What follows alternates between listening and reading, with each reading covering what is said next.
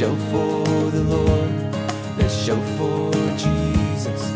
He is our reward. He is our praise. Okay, anyone got questions? No, we good. Question? First, Yeah, from a question. graphic designer standpoint, I am very impressed by your sign. Questions from anybody? What church do you guys go to? Well, we go to a small church in South Central Kentucky. We have about 50 people. 50 people. Okay. There's no denomination. Just non-denominational people? We're just Bible-believing, Bible-obeying, born-again Christians. I'm one of the pastors there. Yeah. So we're here to preach the gospel to you that you might be saved. The Bible says about Jesus, he was wounded for our transgressions. He was bruised for our iniquities. The chastisement for our peace was upon him, and by his stripes we are healed.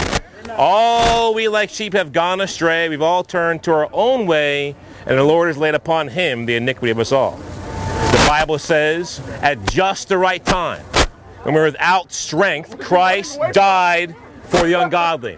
For scarcely for a righteous man will one die, yet perhaps for a good man, someone would even dare to die. Yet God demonstrates his own love towards us, and while we were still sinners, Christ died for us.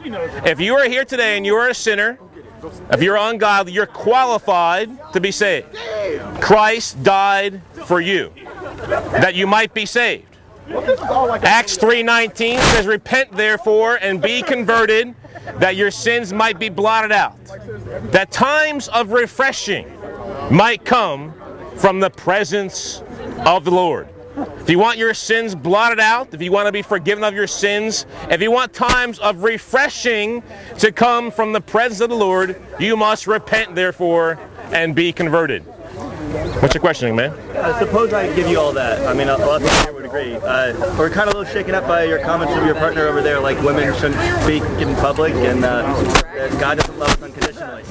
Well, women are allowed to speak in public. It's not a problem. They should be timid or something shit like that. Well, let me just read to you from the Bible.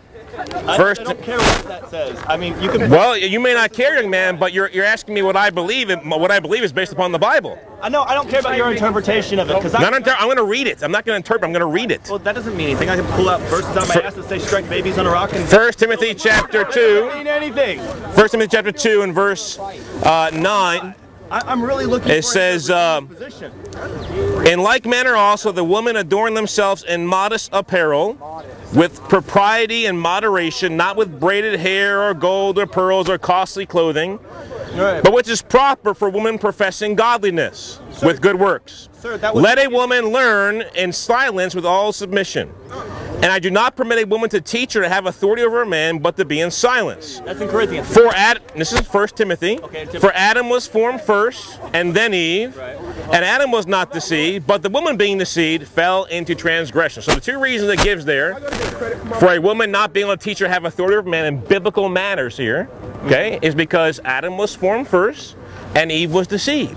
It's not a cultural thing. People might tell you, well, that's because the Corinthian church was having some women who were speaking out of turn. It has nothing to do with that. The two reasons are because Adam was formed first, and because Eve fell into transgression. She sinned first. Suppose I even grant you all of that.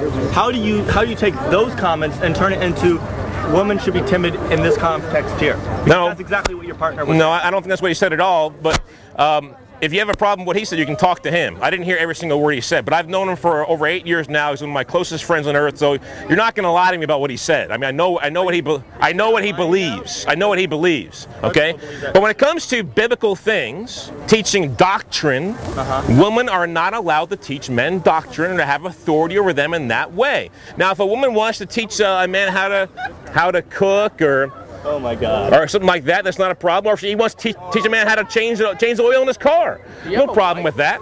Yeah, you're married, aren't you?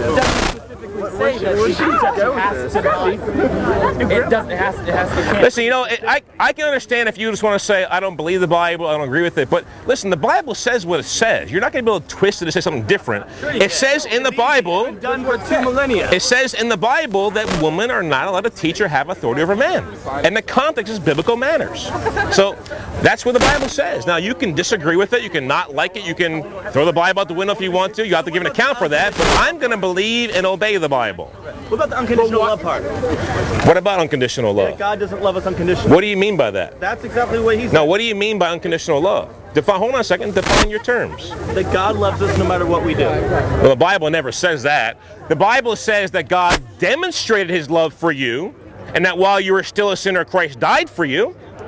So he loves you unconditionally in this sense, young man, that he wants you to be saved, and he sent his son to die for you on the cross. Okay, I agree with that. But he doesn't love, like, he's going to cast sinners into hell. You realize that, right? Sure. And you will never convince me that when sinners are burning in hell forever that he loves them. You'll never convince me of that. And the Bible never says that. In fact, the Bible talks about a kind of love that God has for the saints, for Christians, in John 14:21. Jesus said, "He who has my commandments and keeps them, it is he who loves me. And he who loves me will be loved by my Father, and I will love him and manifest myself to him." So there's a special kind of relational love. Like, I have a love for all of you here, but my love for you is different than my love I have for my wife or for my children. I love them in a different sense than I love you because I have a relationship with them that I don't have with you. And so God's relationship, he only has a relationship, a good relationship here, with people who actually love him and obey him. Now, he has a relationship with sinners, but it's not a good one. It's not a one you want to continue in if you're a sinner. It's one you want to reject and get right with God, so you can have a good relationship with him. He wants to be in a relationship with you where you can talk to him, he can talk to you. You'll actually have a friendship with him. But the Bible says that sinners are enemies of God. It says in James chapter 4 and verse 4, "Adulterers and adulteresses, do you not know that friendship with the world is enmity with God? Whoever therefore wants to be a friend of the world makes himself an enemy of God." And the Bible also says that God hates the whole workers of iniquity, in Psalm 5:5 and Psalm 11:5. So you have to deal with these things. Obviously, you're not a Christian, so you don't really care about that.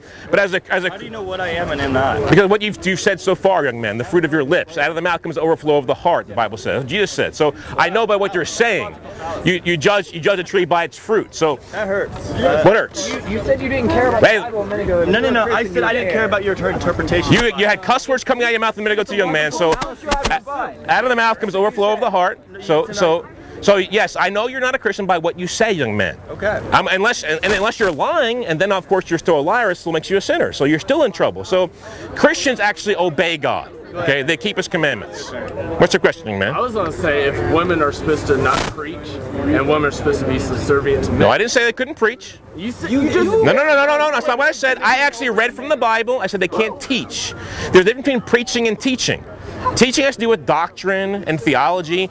Women should be preaching, if they're a Christian, should be preaching the gospel to the lost. They have just as much responsibility in that area as I do. Women should be silent. And when it comes to teaching and having authority over men, that's what it's talking about in 1 Timothy chapter 2, verses 9 through 12, what I just read to you a second ago. Many times have changed too since the Bible. Exactly, which is why we need. Well, Which is why a everyone lot of here it is should so be accustomed cast to the out. ways that you guys are talking about. The Bible is a little bit different. The Bible isn't updated every 10 minutes, okay? Why not? But what it says is still true. What it says is still absolute. Interactions in your everyday interactions with women and men that you can't even like talk about something with the Bible because you think it's so like different than what you're used to because you were born into this world and you grew up in this society and that's how you view women, that's how you interact with them every day. The Bible is just giving you an account of something very long ago that held a very high standard of how that they discipline their doctrines and how they teach and how they deal with their religion. This is a very long time ago and that's why you feel so shocked that he's making statements like this. But it's still true. But it's still true. But it's still true. Still true. The Bible is still true. Behind those statements, What's that? Even though modernly shouldn't we take those truths to those statements and apply the spirit of them to this world rather than impose exactly what they say in their culture and their time? Well, young man, no offense, but if you're a sinner, you have no right to interpret anything in the Bible. You don't. Yeah, let me just say this: the Bible claims to be written by holy men of old, inspired by the Holy Spirit. Now, when I was in college, I had an English class and we did poetry. And oftentimes we read poetry from people who were dead. And you know, the professor would say, go home, read this poem, come back and tell me what you think it means. Okay? That's not the way you approach the Bible. Okay? But people come back with, 30 students class, 30 different interpretations of what it says. Every once in a while they come up, maybe two people who agree with each other. When it comes to the Bible, it's written by the Holy Spirit. You need the author living inside of you Inspired by them. You know what inspiration means? Written Hold on a second. Do you know what inspired means, young man? I don't of faith. No. Do you remember what? Do you know what inspired means? Please tell me your definition. Well, the Greek word is two Greek words put together. It means God breathed.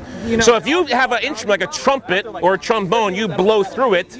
You are the author of those notes. You're using the trumpet or trombone as an instrument in your hand. So men of God, holy men of God, were using instruments in God's hand to write down the Holy Scripture. So you would know what He's like. Okay, so you would know what He's like, what you're like, what He expects out of you, what happened in the past, what's going to happen in the future, and it's all absolute and authoritative. And so the Bible is the inspired Word of God, and for you to understand it, you must know the author. And if you're not a Christian, you don't know the author. The author is the Holy Spirit. The author lives inside of me.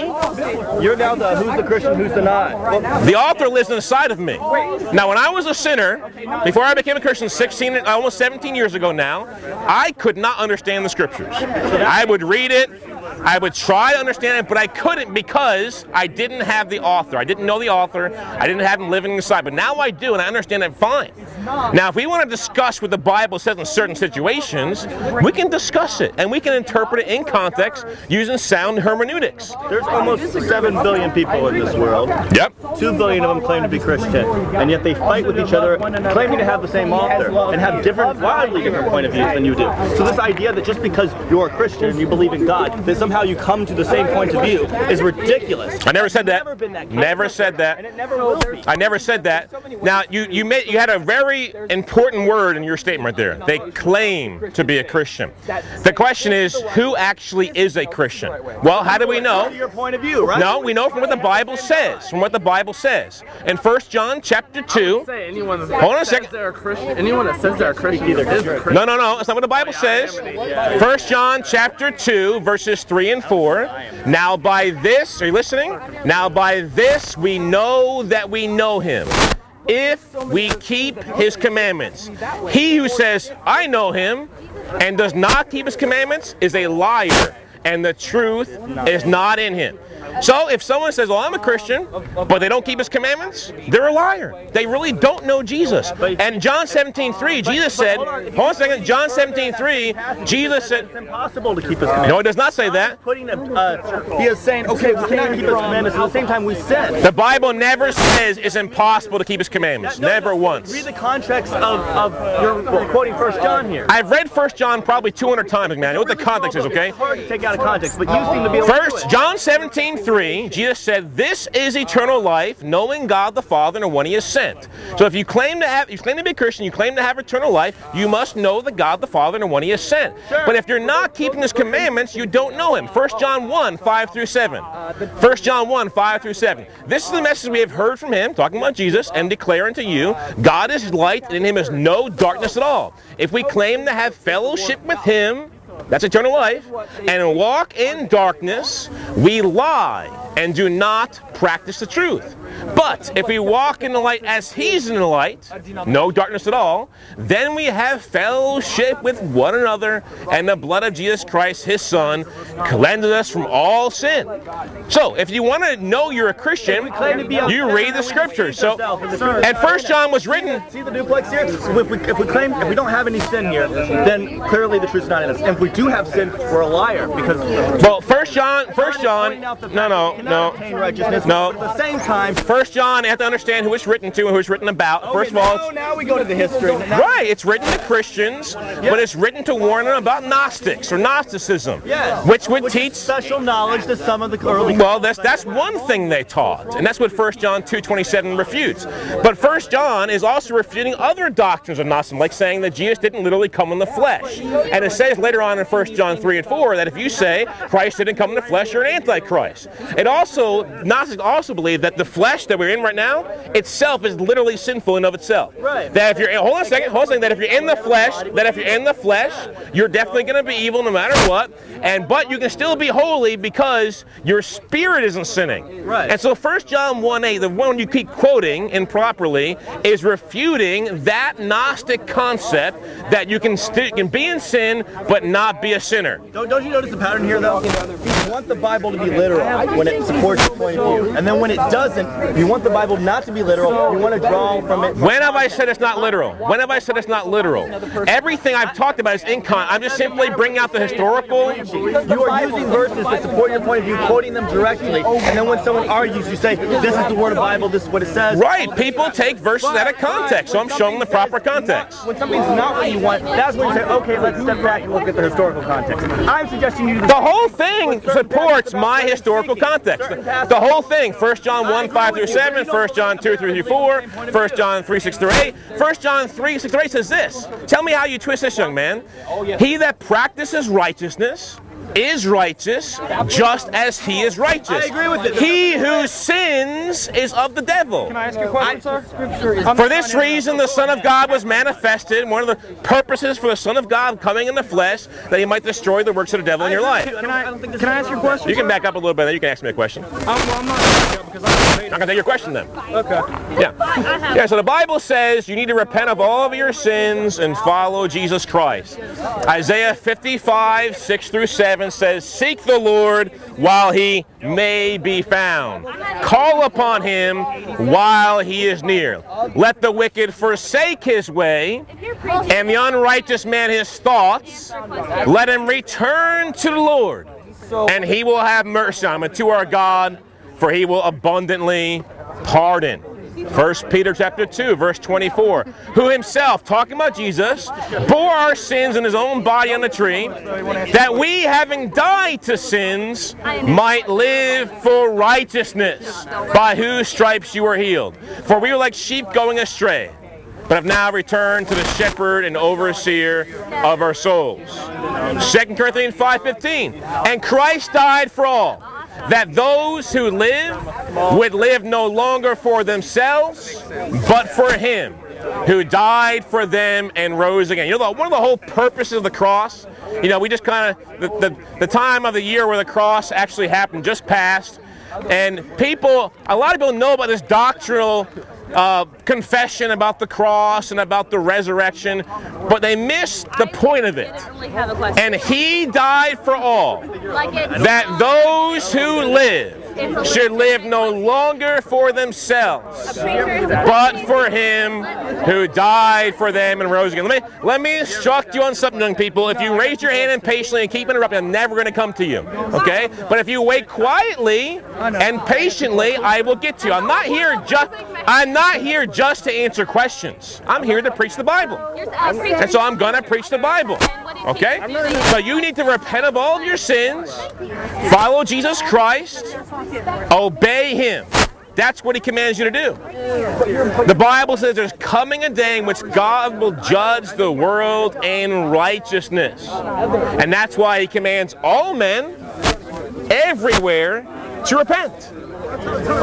All men everywhere to give up their sins, because there's coming a day in which he will judge the world in righteousness. What's that? Can I get a selfie? I don't mind. I really do have like a little. I don't see anything. I see your hand.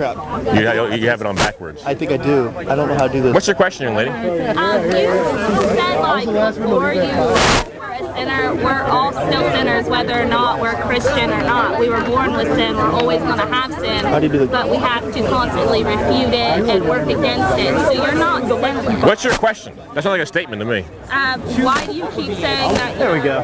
you're basically not a sinner? First of all, I haven't said that yet. You have. No, I haven't. No, I haven't. You heard my friends say that, but you haven't heard me say that.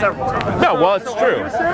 Well, But you agree with it, so therefore you're not. if you would let me give my answer, I would appreciate that. You don't speak for me, okay? Even my friend who we agree with on just about everything, he doesn't speak for me either. Okay. Now, I used to be a fornicator, and a drunkard, and a potty mouth, and a porn watcher, and a liar, and a thief, and adulterer according to Matthew 5:28. You know, so I've done a lot of things in the past that I'm not pleased with. I'm ashamed of it. We all have. Even since I've become a Christian, I've sinned against God to my own shame. But God, Jesus said in Matthew 5:48. Now, keep in mind, he said this to sinners now. In Matthew 5:48, in the Sermon on the Mount, he said, "Be perfect as your heavenly Father is perfect." Okay. He also said. In John 5:14, he said to a sinner, "Go and sin no more." Do you think that person did? Lest a worse thing happen to you. But do you think that person? In John 8:11, Jesus said, "Go and sin no more" as well. And so we have these statements in Scripture. If all you professing Christians would just humble yourself and be patient, and you're interrupting every 5 seconds, young man. You haven't been patient yet. You're interrupting everyone else too. I have not interrupted anybody. I have not interrupted one person. It's a two-way street. I have not interrupted one person yet. You're still interrupting me. I was in the middle of responding to what that question was. Okay, I'm talking to you. I'm not going to talk to you. No, I'm not going to talk to you. I haven't interrupted anybody yet. You asked me a question, I'm answering. You interrupt every 5 seconds. I asked you a question. Yes, she asked me a question. I'm answering her question. She asked you a question. And you're interrupting every 5 seconds. So yeah, the Bible says in Colossians chapter 1 and verse 27, it says, "Christ in you, the hope of glory, him we preach, warning every man and teaching every man in all wisdom, that we may present every man perfect in Christ." Yes, and Paul said, "And to this end I labor and strive." Yeah, so I want you to be presented perfect in Christ. And what does that mean? That means this.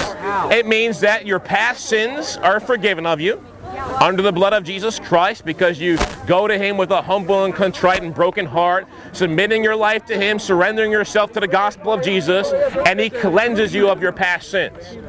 And then you live a life of obedience to God. Now, if you sin again in the future, you need to repent of that sin to get cleansing and forgiveness again. That's what 1 John 1:9 says. If we confess our sins, he's faithful and just to forgive us our sins and cleanse us from all unrighteousness.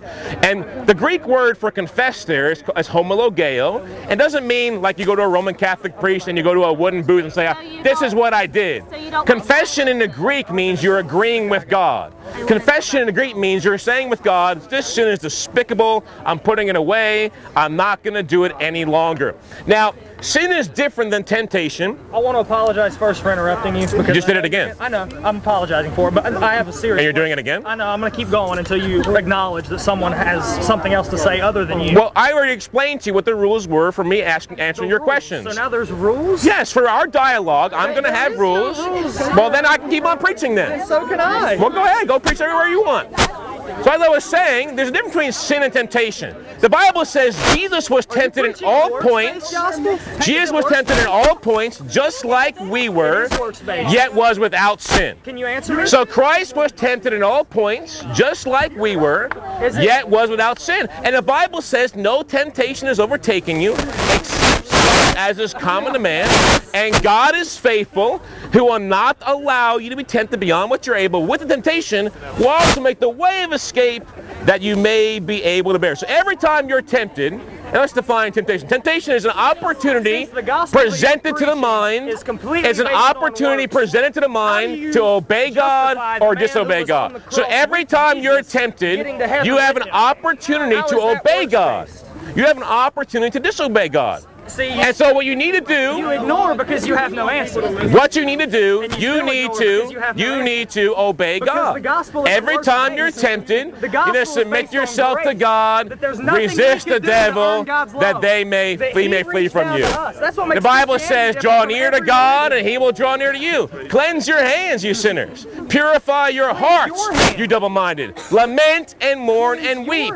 Let your laughter return to mourning and your joy to gloom. Humble yourself in the sight of God, and he will lift you up. Sir, I got a question for you. What's your question, young man? I got two questions. Well, one at a time, and wait for the answer. Say there's, like, I'm Catholic, but say there's people in here that's not Christian that are trying to listen to you. Why aren't you telling them how to come to Christ?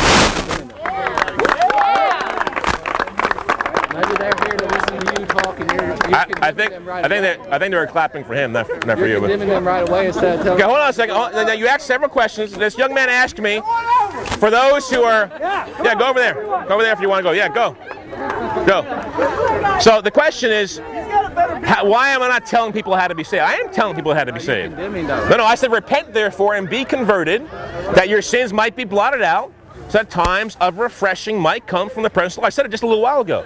You know, so when it comes to the Bible, I have to preach the whole counsel of God. There's people that's genuinely interested in Christ. Yeah, sure, and I'm telling them how to be saved. Right out of the gate, they're going to hell. I don't think I've said that once. I don't even know if I mentioned the word hell yet. Well, that's a biblical concept there, young man. It's telling people who are engaging these things, warning. See the warning at the top? Warning them. Well, maybe they want to sit here and come and be like, hey, how?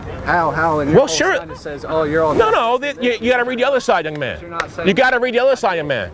Trust Jesus. Godly sorrow leads to repentance. Jesus doesn't hate sin. He died for our sins. Where does the Bible say hate? Where does it say hate there? It says he hates sin on the other side. Right, he does hate. It's a Bible verse. But he died for our sins. Hebrews 1:9 says Jesus loved righteousness and hated lawlessness. But he preached to prostitutes and sinners and stuff. He didn't go. I'm preaching to sinners too. That's what I'm here to do, young man. I want to preach to people who are sinners. He preached acceptance. The Bible, Jesus never preached tolerance in the Bible. He preached love. He preached the gospel. Well, actually, he only mentioned. If you read the Bible, Jesus was pretty offensive to people who didn't want to hear the truth. Absolutely, he was. He was extreme. He only preached God's love for all of mankind once in all the Bible we have recorded. Okay, and he did it to one man, Nicodemus, in John 3:16. Okay, so I would assert to you that in my 30 minutes I've been up here so far, I've preached on the love of God more than Jesus did whatever we see in the Bible.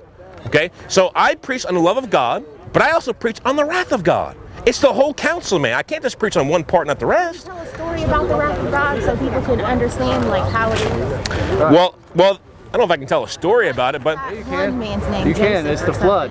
Like his family. Okay, well, I can talk about the flood for a second. That was to wipe out lawlessness. Right, that's a good point. Now Noah's flood. He promised he would never do it again.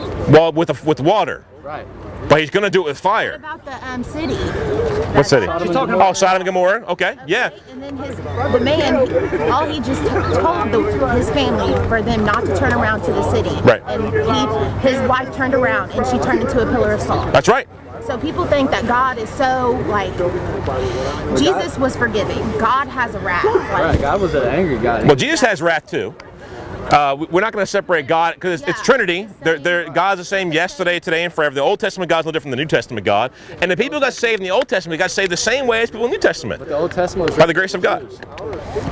Well, for us to learn from. Well, I would agree with that to a point. They sinned against God and turned their backs on Him. Right. I would agree with that to a point, young man. That a lot of the old, like the Deuteronomy law, like the ceremony laws, the governmental laws, the clothing laws, the dietary laws. Those, I'm a Gentile. It doesn't apply to me. Right, but okay, I'm under a new covenant. It's put in the. Well, his whole purpose in that dispensation, if you would call it that, was that he would bring the Messiah through the Jewish people.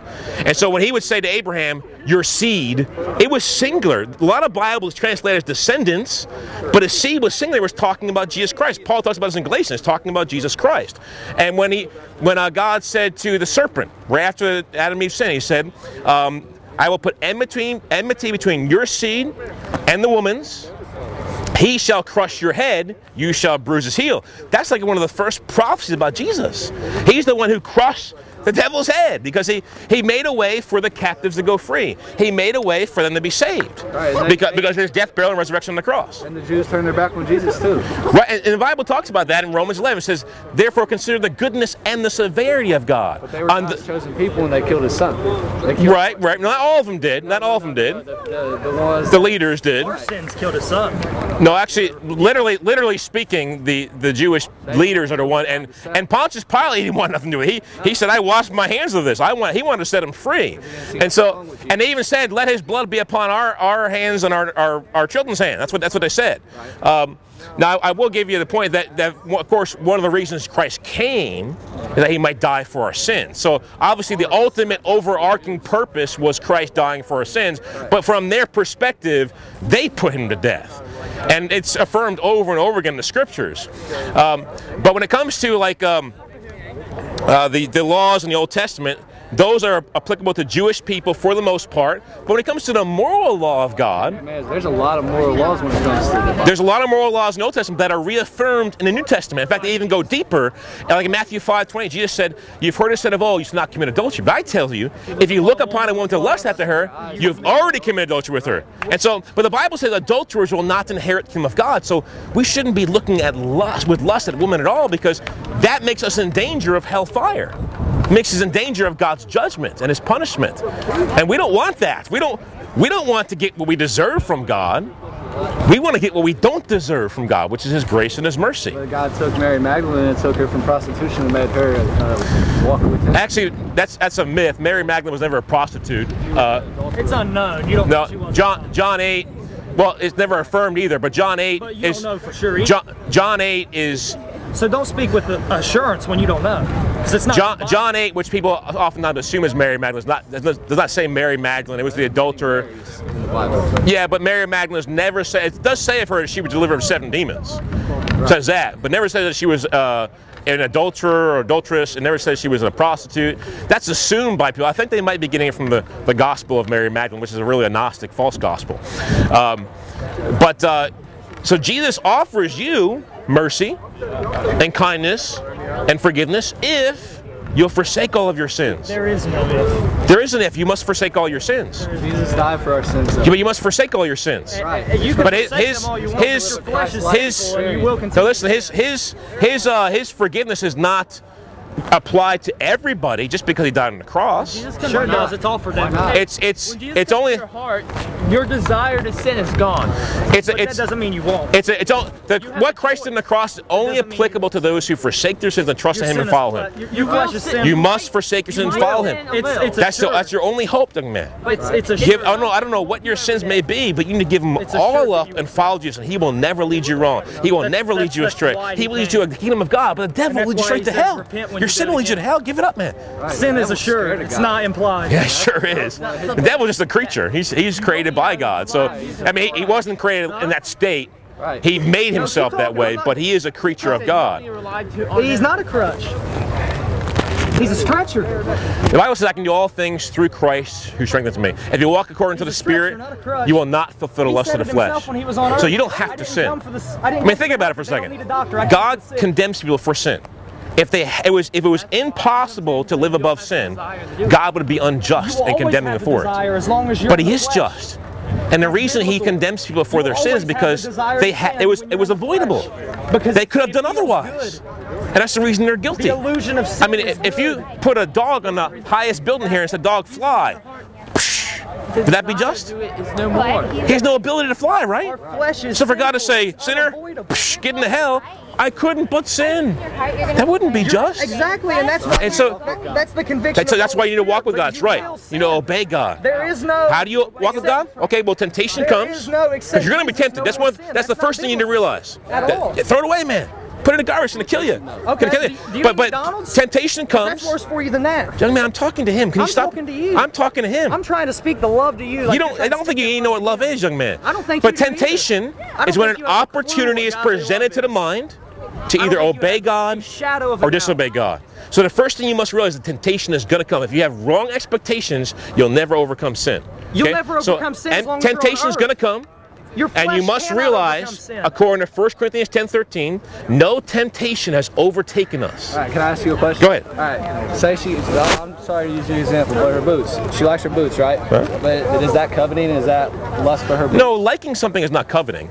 Coveting is something, desiring something that you should not have or does not belong to you. And in the Exodus 20, where that's first quoted, okay, when it talks about the 10th commandment, which is what it is, it says, do not covet your neighbor's wife, your neighbor's oxen. These are things that don't belong to that person, okay? Or if you sin to acquire something, like if say you're working all your hours and you take your money instead of paying your bills or buying food for your family, you take it and go buy a car that you shouldn't have had in the first place. That'd be coveting as well. Right. Okay, so if you're being sinful in the way you're acquiring it, or desiring something that doesn't belong to you, that's when it becomes sinful. Okay, coveting. But temptation comes to you, young man. You must realize, according to 1 Corinthians 10:13, that no temptation has overtaken you except such as is common to man. So whenever temptation you go through, other people in the world have gone through that, or even are going through it right now. And God is faithful. He will not allow you to be tempted beyond what you're able. But with the temptation will also make the way of escape that you may be able to bear it. So when your temptation comes, realize that it's not too hard for you to handle with Jesus. All right, can I ask another question? Yeah, go ahead. She risks her life every day, right? Huh? Say she's like, I don't know if she does or not. Does she? They risk their lives every day. But say she wants to treat herself, right? She spa, whatever. Is that lust because she risks her life? No, I don't think so. Being on the streets? Enjoying something is not lust. Like enjoying a. So he enjoys cigarettes. Enjoy a game with your friends that's not sinful in of itself. That wouldn't be lust either. Oftentimes, one of the reasons why people think we can't overcome sin, they make things into sin that really aren't sin. Can you give an example? Yes, temptation. People think temptation oftentimes is sin. For example, let's say someone's walking down this right here, and a girl walks by that's wearing clothing that's exposing herself in a way that she shouldn't be, and he looks at her chest. Okay? Looking at her chest in and of itself is not a sin. It's not a sin. But once you allow that thought to perpetuate in your mind and you begin to think about her sexually and you desire her in that way, that's when it becomes lust and becomes sin. Okay? Or even, you know, when you become a Christian, you may have some ex-girlfriends you've done stuff with that you should have done stuff with. I know I did. And I'd be riding down the road, just driving, all of a sudden, a thought would just pop in my mind. I wouldn't be thinking about this person. It just popped in my mind of these past things I did with them. But I didn't give myself over to that thought. I took that thought captive, like 2 Corinthians 10:4-5. So I took it captive to the obedience of Christ so I wouldn't sin. So there's times people call things sin that really aren't sin. And that's one of the reasons why sometimes people think they can't overcome sin in this life. It's laid out. It's not really, I mean, sin is black and white in general, wrong and right, but there's a lot of gray area when it comes to people talking about sin. Right. There may be some things that may be a sin for you that are not for me. For example, if you became a Christian and God said, what's your name? David. David. He said, David, go to Africa and be a missionary. But he hasn't told me that. If you don't obey that, it'd be a sin for you. Right. But it wouldn't be a sin for me not to go to Africa because God hasn't called me to go there. Right. Okay, so there's a difference there. Some people, God may say, because they have a past problem with watching pornography on it, they may say, well, God may say, don't have a computer at all in your house. That doesn't mean it's a sin for me to have a computer. It's a sin for them. Yeah, because God's, you know, as you walk with God, He reveals things to you that you need to change so you can keep on walking with Him. Okay, but as He reveals things to you, you say, you know what, God, I'm not going to do that. Now you're back in sin. Now you're back in trouble. And so you need to, as you walk in the Spirit, the Bible says you won't fulfill the lust of the flesh. Yeah. All right, thank you. Yeah, no problem, David. You too. You're up here working hard, man. Is there anything I can do for you? Can I get you something to eat or drink? Do you need anything? No, I'll pass. Thanks. You listen a lot better. I don't want to disrespect your friend, but he didn't listen to the questions. He just well, if you put yourself in our shoes, if there's 100 people around us and 50 of them are asking this question at the same time, and you only have 2 ears, how easy is it to listen? I mean, and plus my friend is in his 50s. He was in the Navy for 20 years and he has bad hearing. So that makes it even more difficult for him. I don't have that problem. I don't have a limitation like that. Well, you have a wonderful day. Yeah, you too, David. What's your name, man? My name is Kerrigan. Can I ask? I mean, is that okay? Yeah, you can ask my name. My name is Kerrigan. Okay. Is there anything I can pray for you about? No, I don't think so. You don't think so? No. You're doing just fine. You can pray for me to continue to walk in holiness before God, to continue to not give into temptation, to be pure in my thought life, to lead my family properly, to love my wife and my children the way I should, to lead the church the way I should. You can pray those things for me. I mean, that's something. What's your name? My name is Kerrigan. Kerrigan. Can I do that now? No, I don't want to pray in public. I mean, I don't want to do it to be a show to man. I mean, I'm not doing it to be a show to man. But I'm here to preach, man. I'm not here to pray. You can pray for me on your own time in your closet, I will. like Matthew 6 talks about. And it's not a literal closet that it talks about, but I will do that. Well, I'm being figurative when I say that. I'm just quoting the Bible. Well, I love you, man, and I will pray for you. Okay. Yeah. Have a good day. You too. So God commands all men everywhere to repent, because there's coming a day in which He will judge the world in righteousness. God is going to judge this world in righteousness. The Bible says, do not be deceived. The unrighteous will not inherit the kingdom of God. Neither fornicators, nor idolaters, nor adulterers, nor homosexuals, nor sodomites, nor covetous, nor thieves, nor drunkards, nor revelers, nor extortioners will inherit the kingdom of God. Young people, if you're on that list I just read off or just quoted off from 1 Corinthians chapter 6, verses 9 and 10, you're in great danger. If you think you can be a fornicator or a drunkard and be on your way to the kingdom of God, you are deluded. The Bible makes it clear the unrighteous shall not inherit the kingdom of God. So what should you do? Well, stop being unrighteous. Start being righteous. Start obeying God. Give up all of your sin and follow Jesus Christ. Jesus Christ said, "Go and sin no more, lest a worse thing happen to you."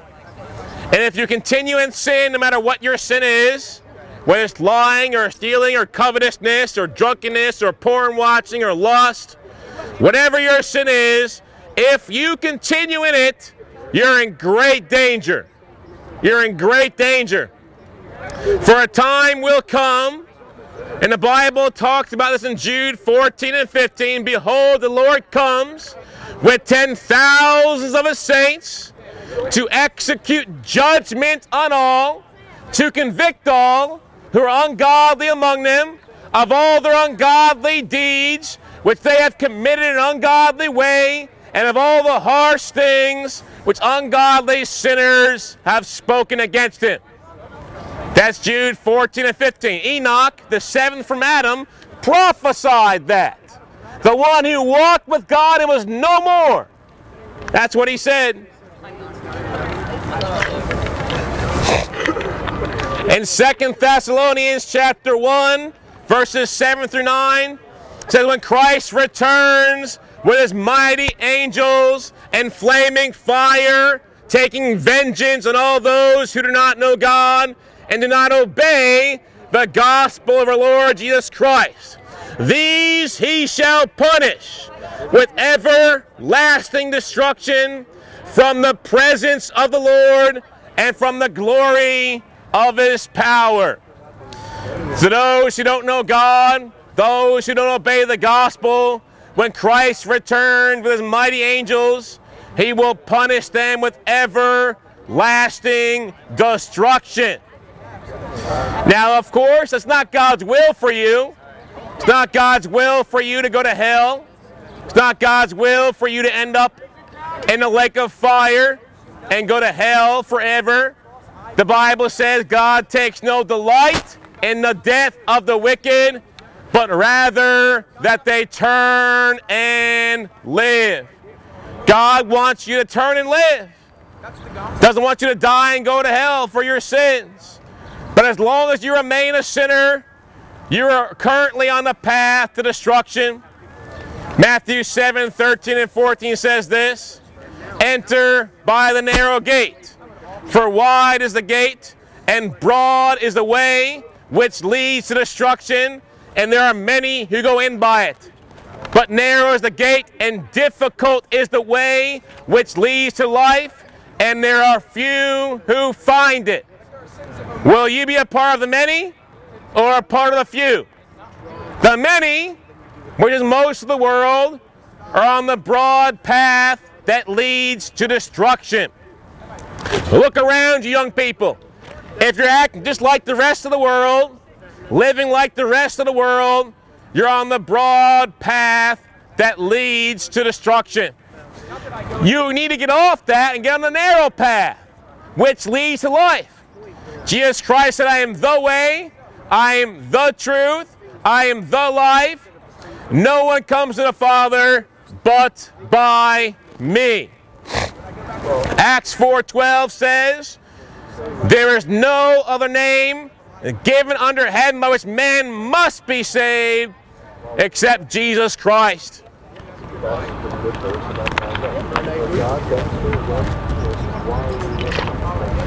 1 Timothy chapter 2, verses 3 through 6.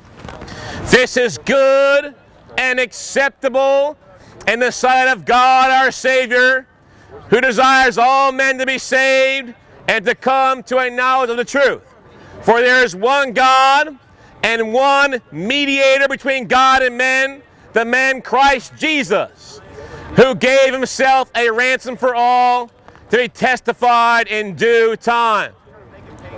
And we're here today to testify to you about this man named Jesus Christ, who is a ransom for all, ransom for you to deliver you from your sins, to deliver you from judgment, to deliver you from guilt and condemnation. But when Christ delivers somebody, he delivers them not just from the guilt and punishment of sins, but also from the practice and committing of sins. Christ is that powerful.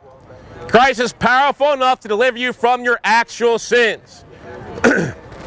If you'll let him, if you'll surrender your life to him, you can have eternal life through what he did for you on the cross. But he's your only hope. He's the only mediator between God and men, the man Christ Jesus. He's the only one. He's the only way. He's the only truth. He's the only life.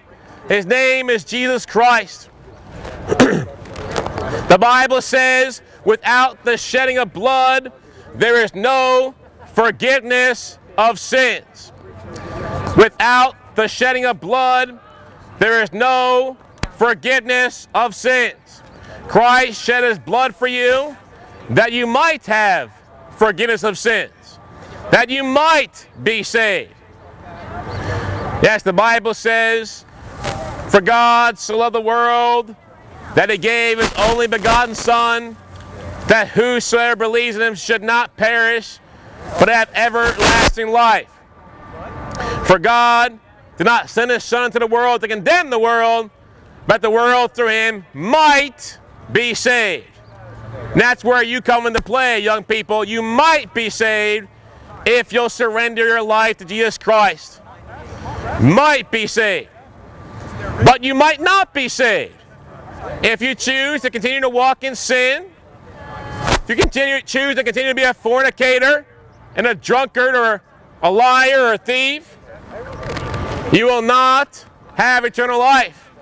You will not be saved.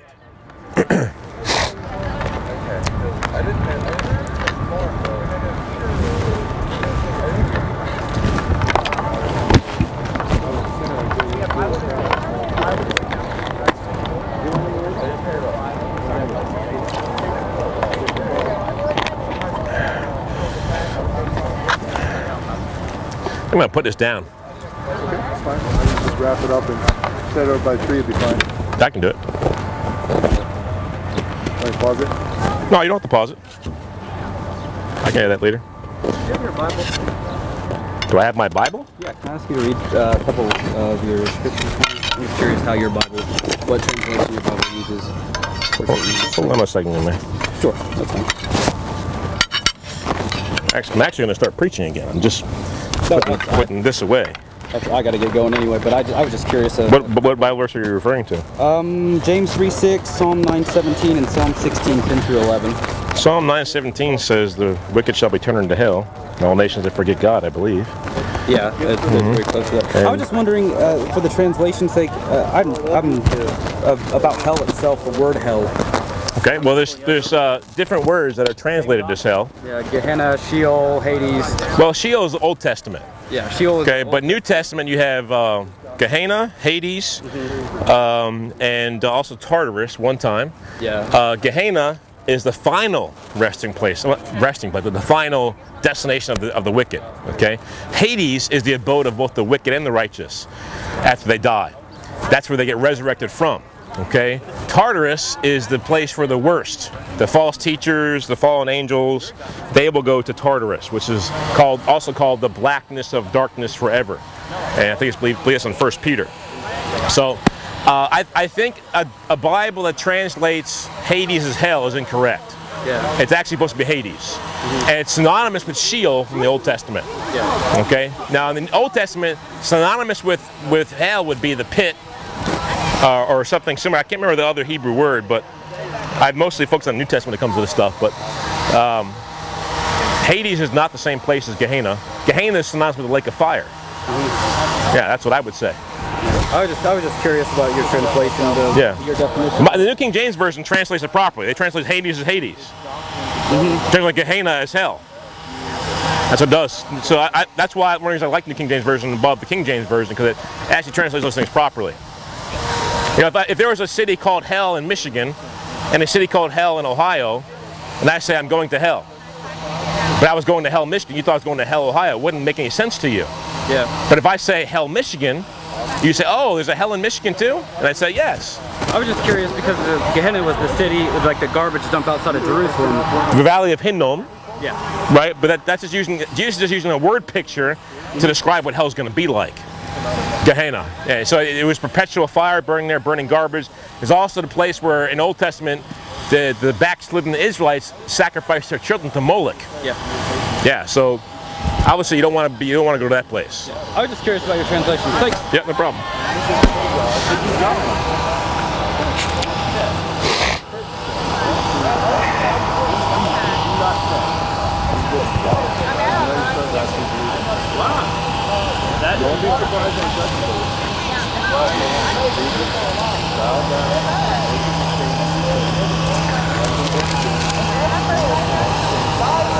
James chapter 1, verse 21 says, therefore lay aside all filthiness and overflow of wickedness, and receive with meekness the implanted word which is able to save your soul. But be doers of the word, and not hearers only, deceiving yourselves. Therefore lay aside all filthiness and overflow of wickedness, and receive with meekness the implanted word which is able to save your souls. But be doers of the word, and not hearers only, deceiving yourselves. And that's what you need to do, young people. Lay aside, repent of, surrender all filthiness and overflow of wickedness, and receive with meekness the implanted word which is able to save your soul. But be doers of the word, and not hearers only, deceiving yourselves. Many people, they hear God's word, but they don't do it. And the Bible says when you hear God's word and don't do it, you deceive yourselves, and the truth is not in you. James says it's like someone who looks in the mirror and walks away and forgot what he looked like.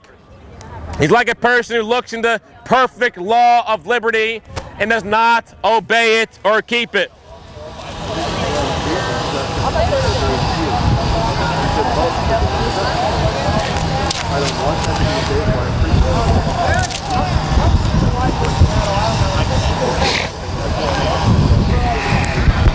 In Matthew 7:21, Jesus says, not everyone who says to me, Lord, Lord, shall enter the kingdom of heaven, but he who does the will of my Father who is in heaven.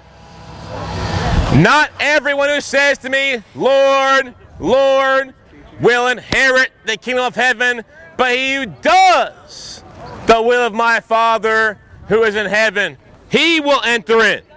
That's the one who entered in.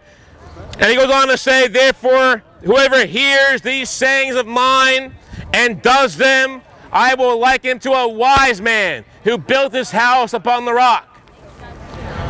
And when the rain descended, the floods came, and the winds blew and beat on the house, and it did not fall, for it was founded on the rock.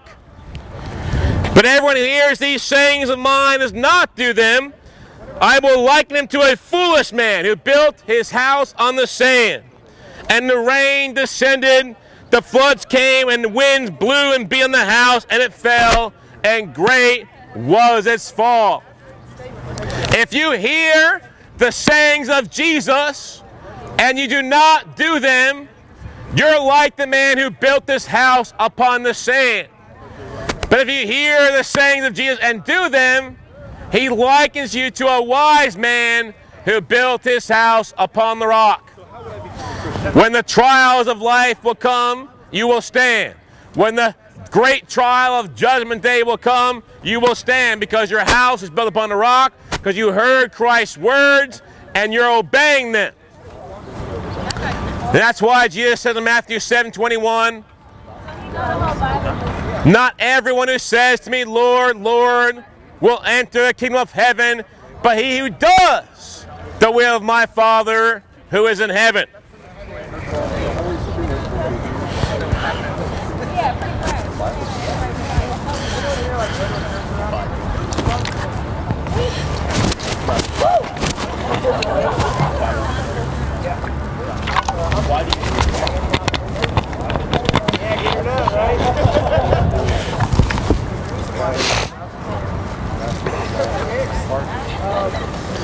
Revelation 22, verse 14 and 15 says this, blessed are those who do the commandments of God, that they might have the right to the tree of life and might enter through the gates into the city.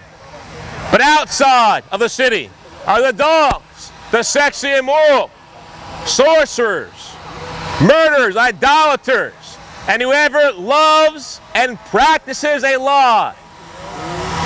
Blessed are those who do the commandments of God, that they might have the right to the tree of life and might enter through the gates into the city.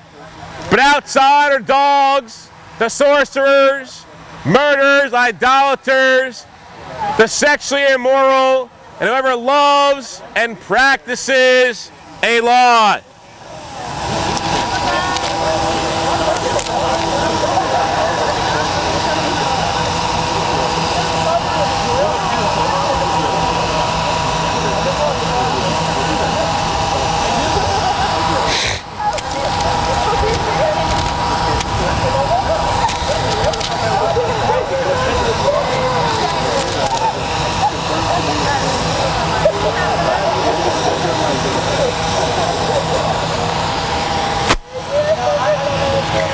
Bible says in Matthew 13 that Christ will send out his angels and they will gather out of his kingdom all things that offend and those who practice lawlessness, and will cast them into the furnace of fire. There'll be wailing and gnashing of teeth. Then the righteous will shine forth as the sun in the kingdom of their Father. He who has ears to hear, let him hear. The Bible said the Son of Man will send out his angels, and they will gather out of his kingdom all things that offend, and those who practice lawlessness, and will cast them into the furnace of fire. There will be wailing and gnashing of teeth. Then the righteous will shine forth as the sun in the kingdom of their Father. He who has ears to hear, let him hear. He who has ears to hear, let him hear. Those who practice lawlessness will be cast into the furnace of fire, and the righteous will shine forth as the sun in the kingdom of their Father. He who has ears to hear, let him hear.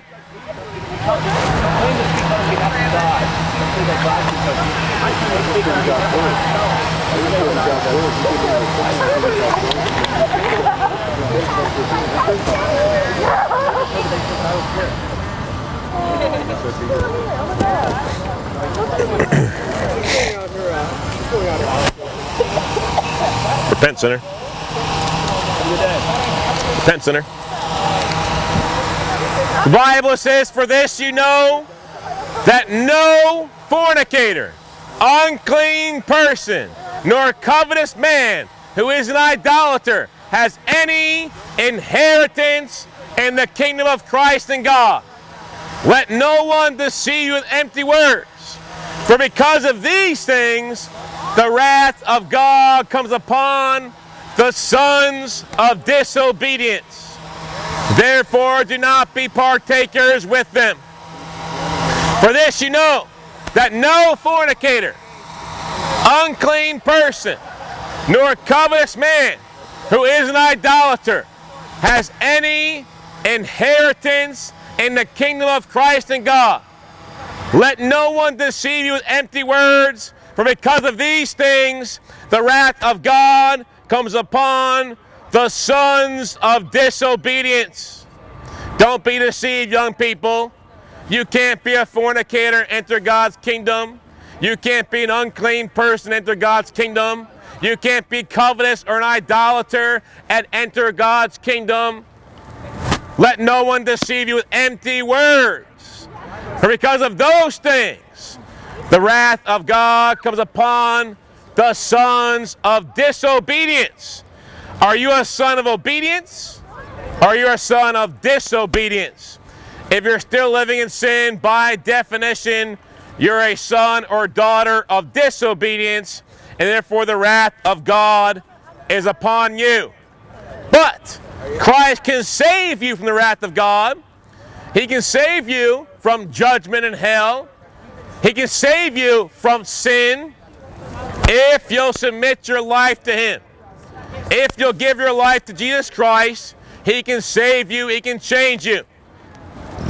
The Bible says, if anyone's in Christ, he's a new creature. All the old things have passed away. Behold, all has become new. Are you the same old sinner you were from before you say you became a Christian? For the Bible says anyone's in Christ, he's a new creature. All the old things have passed away. Behold, all has become new.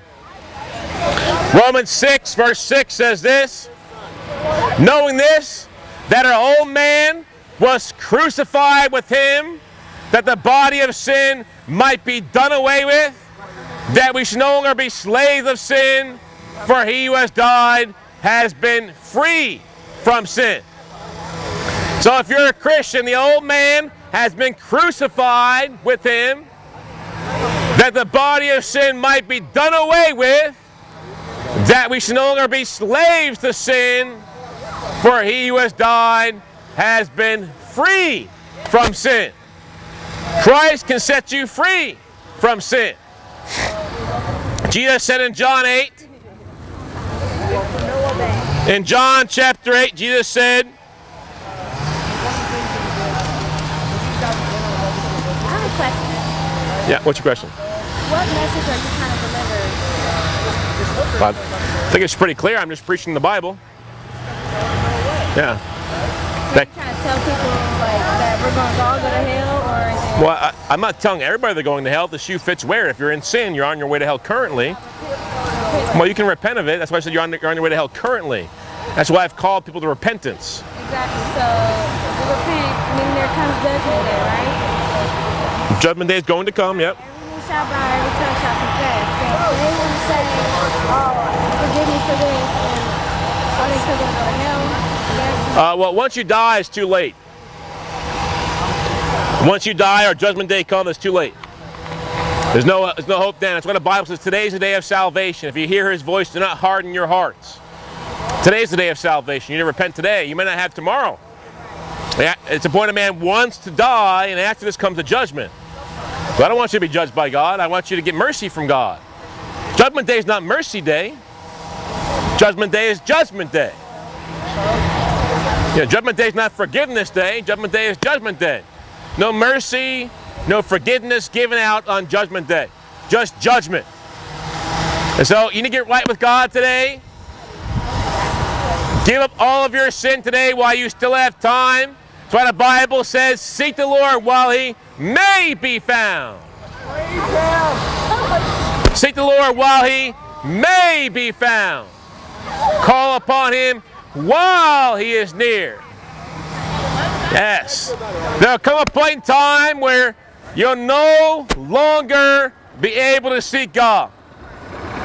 There'll come a point in time when Christ is no longer near.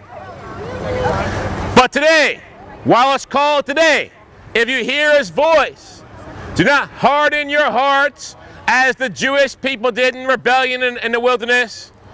And they died. They were not allowed to go into the promised land that He'd given to Abraham because they departed from God. They hardened their hearts.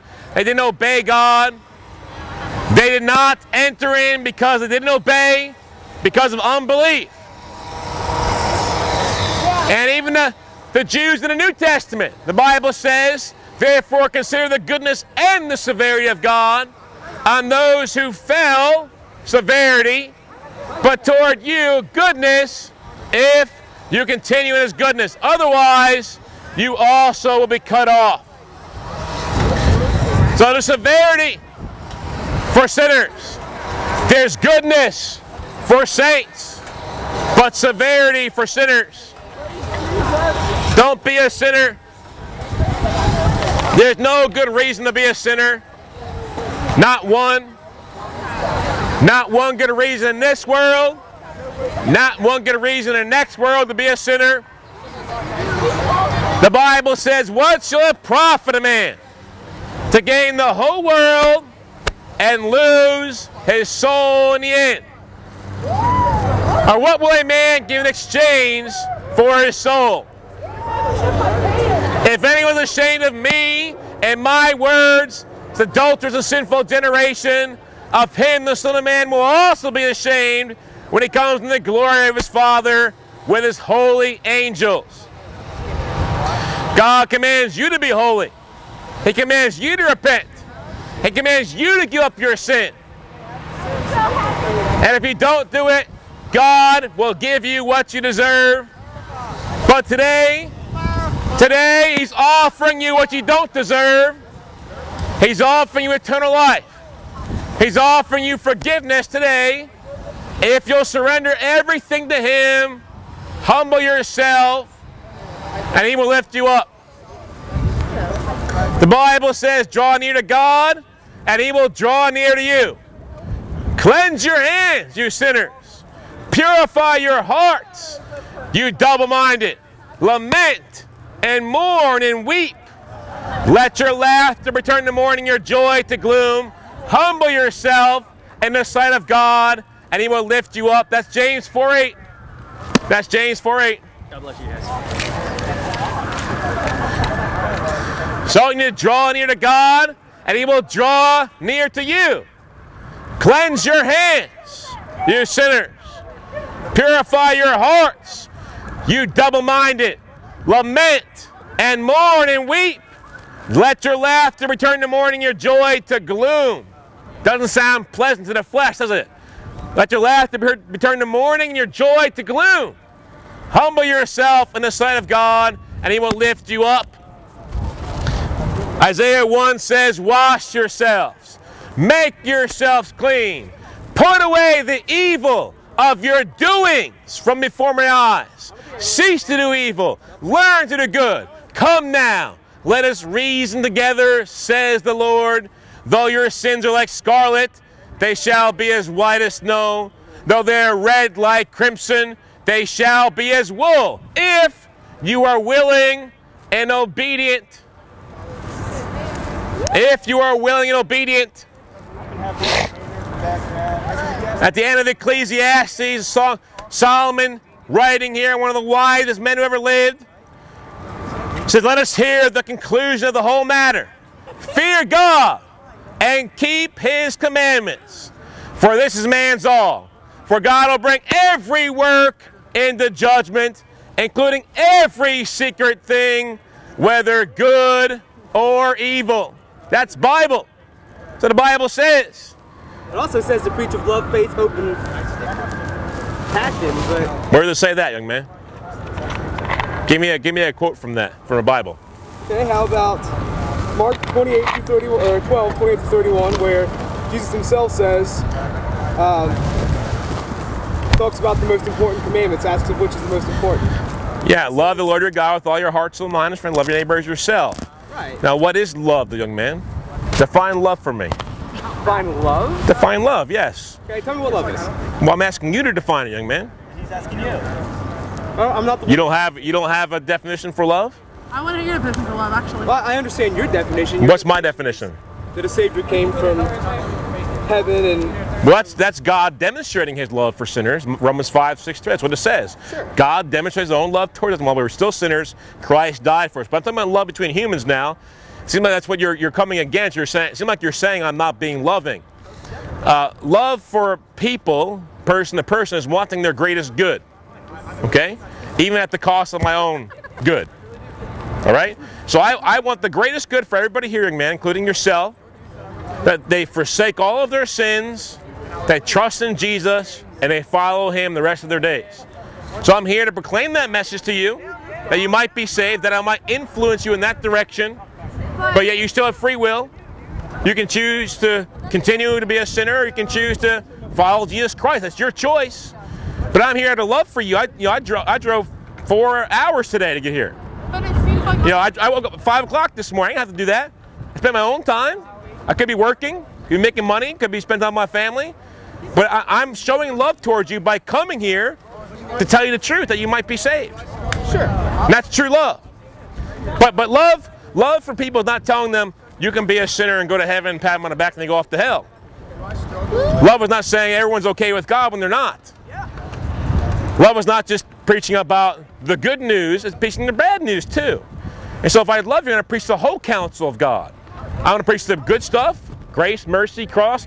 I'm going to preach the bad stuff, hell, judgment, and the law and sin. I'm going to preach those things as well. So it would be better to guilt people and to fear people into heaven than to instead preach happiness, love, and grace well, and mercy? What do you mean by better? What makes people feel better, or what actually is better? What is the best thing to do is to do it the way God did it. And Bible says God opposes the proud, but gives grace to the humble. That's a biblical principle. So that's what I do. So when someone is prideful about their sin, they're prideful about their sin, I'm going to give them the law. Sure. And judgment and hell, which is what Jesus did. Okay. But someone humbles themselves, I'm going to give them grace, mercy, and the cross. That's a biblical principle. God opposes the proud but gives grace to the humble. And so that's what I'm going to do. And so if you mean by better, it's better to make them feel all good about themselves when they actually shouldn't feel good. Because God gave you a conscience. You know right from wrong. Sure. And so when you do something wrong and your conscience tells you it's wrong, you should feel guilty about it. That's a God-given function that God put in you from the beginning, from your mother's womb. God gave you this. What happens when someone has a belief system contrary to yours and they don't feel guilt and they don't feel, like they're doing something bad or wrong? What if they feel peace? And what if they feel happiness and love? Well, the Bible says that you can corrupt your conscience, you can defile your conscience, you can sear your conscience. If you ever had a steak that was seared, it's got a crust on the outside, right? It's got a hard crust, but it's still maybe medium rare inside. People can sear their conscience. They can corrupt it to the point where it doesn't work anymore. I used to have an alarm clock that if I hit the snooze bar enough times, it would stop coming on. So those people are just sociopaths then. They have... Well, I didn't say they were sociopaths, but... no difference between right and wrong. They have... No, I didn't say that. I didn't say that, but you told me they don't feel... away their conscience. From what you gave me, the scenario you gave me, they don't feel bad when they sin. Yes, so they've seared their conscience. Doesn't mean they're a sociopath. It means that whatever sin you're referring to, maybe it's lying. Maybe they think they don't feel bad when they lie anymore. Well, then they're a pathological liar. They're in trouble. They're in great danger because they're to the point where they think lying is okay. Or if someone's having sex outside of marriage, they've gotten to the point where they think that's okay. When they've known from the beginning it wasn't okay, but they've told themselves by continuing to practice it that it is okay and ignore their conscience, guess what? Their conscience isn't going to work as good as it used to anymore. So a religious person, in any way, shape, or form, or a non-religious person, can they just not have a conscience then? No, everyone's born with a conscience. Everyone was born with God's law written upon their heart. So everyone knows right from wrong. But people can reject that. It's only an influence. It doesn't cause you to live holy. It doesn't make you obey. It's like the law of the land. You know that people know rape is wrong. You know they'll go to jail for it if they caught, but they still do it, don't they? People know murder is wrong, but they still do it.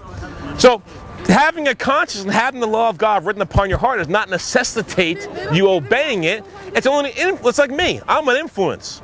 I'm trying to influence you in the right direction by telling you the Word of God and telling you the truth. Now, do you have to obey it? No, you don't have to obey it. But you can obey it. And the Bible says Jesus is the way, the truth, and the life. So I'm here to preach Jesus to you. The Bible says that all the treasure of wisdom and knowledge is found in Christ. So you need Jesus. So what makes your religion correct over everyone else's? It's the truth. How do you know? How do I know? Well, that would depend on what kind of evidence or proof you're looking for, young man. Any. Okay, well, if you're looking for like empirical proof, have you read the Bible? Oh yeah. I was raised in church. That's proof right there. This is God. This is. Write a book. Well, young man, you saying that tells me you really haven't read the Bible, because the Bible has prophecies in it, that things that were predicted to happen that happened hundreds, even 1,000 years later. Nostradamus did prophecies, and he's considered a sinner. Have you ever read Nostradamus? I have. Well, if you have, you would see that his prophecies were so vague and so ambiguous, people can apply it whenever way they want to apply it. But when you have the Bible, you have over 300 messianic prophecies about Jesus, and he fulfilled them. And so things that, like for example, that his hands would be pierced and no bones would be broken when he would die. That he would die in the midst of transgressors and be buried in a rich man's tomb. These are the kind of things that the Scripture talks about over 1,000 years before these things actually happened, and before the crucifixion was even invented as a punishment device. And so, if you want empirical evidence, that's empirical evidence, but I would say that Christianity is true because of the impossibility of the contrary. It has to be true. There's no other way it can be. I don't have any water left. Sorry. All right. Yeah, so Jesus is going to judge you. Jesus is going to return and judge your life, and you need to prepare yourself. You need to be ready to meet your Maker. You need to be ready to stand before Jesus Christ to give an account for every thought, word, and deed. The Bible says that he'll judge even the secret things that are done in darkness. The things that no one else knows about, Jesus Christ will judge you for those things. You know, when you have lustful thoughts that go through your mind, God knows about those things. Other people may not know about those things, but God does. And God's going to judge you for those things.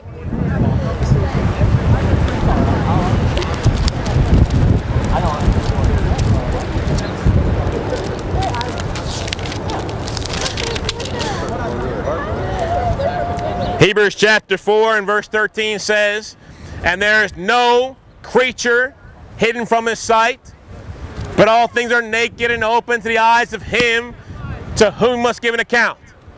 There is no creature hidden from his sight, but all things are naked, uncovered, open to the eyes of him. Why are you mocking, young man? You are mocking. You professed to be a Christian earlier, now you're a mocker. That's not what I said, you weren't listening. They don't listen to me. There is no creature hidden from his sight, but all things are naked and open to the eyes of him to whom he must give an account. God knows about your sin, sinners. He knows all about your thought life, the words that come out of your mouth, the way you live your life, the things you do, and he's going to bring it into judgment. Going to condemn you for your sin if you don't repent. If you don't give up your sin, surrender your life to God, he will give you what you deserve. God is holy, God is just, and God is going to punish sin and sinners. And if you're a sinner, you're not ready. As I said earlier, do not be deceived. The unrighteous will not inherit the kingdom of God. Neither fornicators. Now a fornicator is someone who has sex outside of marriage. Well, we have a professing fornicator over here. Yeah, well, hell is not a cuss word, sinner. Hell is the place you're going if you don't repent. Yeah. I'm not going there. I'm holy. I obey God. I keep his commandments. Down there, I won't be there. All night, and we'll hang out with Satan. And what no, sinner. There's no hangouts in hell, sinner. There's no party in hell. The party's been canceled due to the fire. The party's been canceled due to the fire. It's been canceled. See? Everybody wants to go. Do you know? You know that? Did you know that alcohol is flammable? Try drinking a beer when you're on fire. See what happens. Beer doesn't catch on fire, you dumbass. It's flammable, sinner. Beer is flammable. It's alcohol. It's flammable. The rules in hell are different. Huh? What'd you say? Beer actually isn't flammable. Puts it out. Oh, okay. It happens every Okay, well, I'm wrong. You're a sinner. Yeah. No, being wrong does not make you a sinner. You're going to hell. No, being wrong, sinning makes you a sinner. Isn't sin the epitome of being wrong? No, it's not what I mean. If I get an answer wrong on a test, that means I'm a sinner. That's getting something wrong. At least you're a dumbass. No, it doesn't mean I'm dumb. It just means I was in error. You've never been in error in anything in your life, young man? I was wrong the first time I thought I was wrong. Yeah. But you can be saved, young man. You can have eternal life through Jesus Christ. If no, you don't. My relationship between Jesus. You're a potty mouth. The only relationship you have with Jesus is He's your judge. He's your judge, and you're a sinner on your way to hell. That's the only relationship you have with Jesus Christ. Yes, I'm judging you too. The Bible says saints will judge the world. 1 Corinthians chapter 6. 1 Corinthians chapter 2. I am a saint. I am a saint. So I am, yes, not a Catholic saint. I don't want you praying to me and wearing me around your neck on a necklace. Okay? I'm a biblical saint. I obey God. What saint is? No praise in the rosary, that's idolatry. But the Greek word for saint is hagios, a holy one, a one who's separated unto God and from sin. Why am I going to hell because I follow Catholicism? When did I say that? He did. And he did to my friend over there, which is right over there. I want to know. No, seriously, I would like to know why. I'm not trying to. Do you obey God? Yes. Do you sin every day? I'm going to sin. Well, then you're not obeying God. Do you sin? Can't be perfect. No, I sure don't. You never sin? I obey God. I didn't say I've never sinned. Yeah, but you said that you don't sin. Do you know the difference between present tense? Have you sinned today? No, I have not sinned today. He did. No, not sinned today. And I don't plan on ever sinning again either. Catholics are going to hell. Don't plan on ever sinning again either. These guys are so says the potty mouth.